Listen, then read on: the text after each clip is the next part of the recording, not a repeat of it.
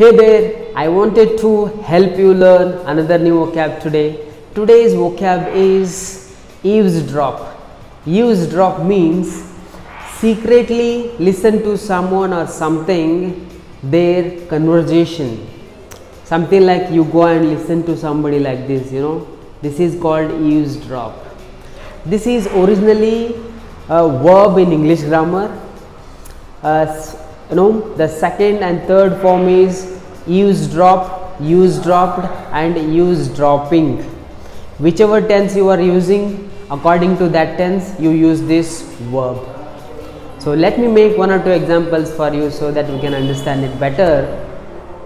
Example number 1, she was eavesdropping on their family's conversation.